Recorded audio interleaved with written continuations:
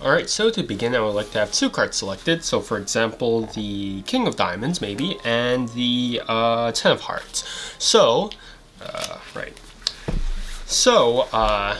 do you know when a car mechanic actually listens to a car and finds that there's a specific problem with maybe the engine or maybe the brakes, or maybe a pianist plays a key and they find out that the piano needs tuning up?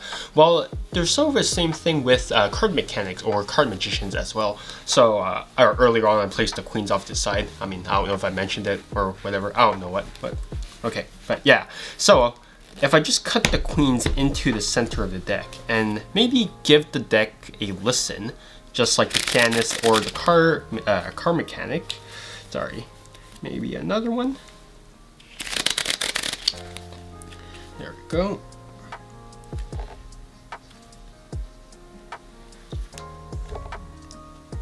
There we go, and give the cards a cut.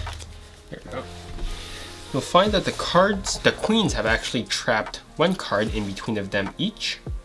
So over here, the queen have trapped the King of Diamonds.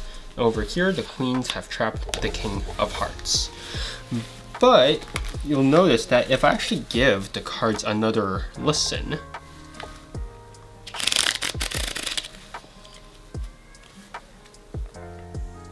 maybe another one as well. So a fourth listen.